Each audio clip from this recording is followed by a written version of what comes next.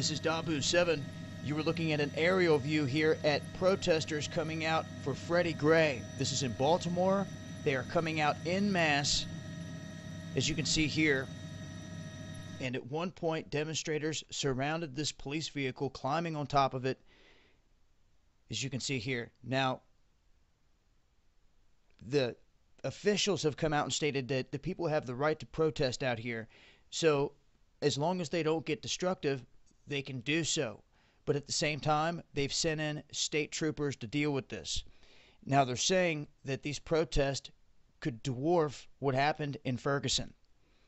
Now, I've gotten word that there's several different people up here that's going to be reporting live stream from the ground.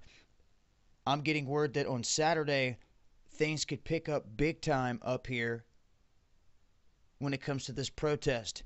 I know GMN's going to be setting up shop. They're going to have a live stream going, and I've got several people asking me if I'm going to be up here streaming, but I don't see it happening as of yet.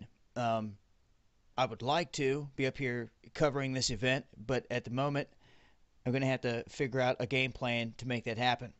But in the meantime, it's definitely popping off up here. I'm going to share with you here a video clip as a fight erupts, and you can see provocateurs throwing stuff, and the cops go after a man.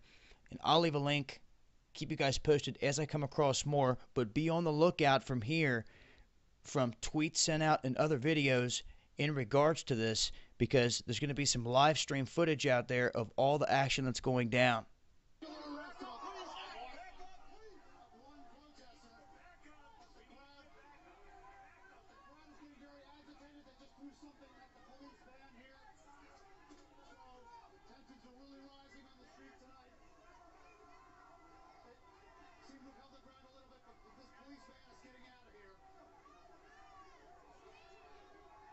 Some objects are being thrown at police.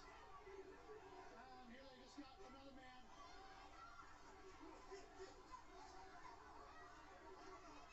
Well, we're being easy, guys.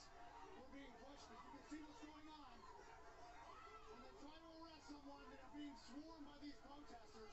Arrest of, back up, please. Of one protester. Back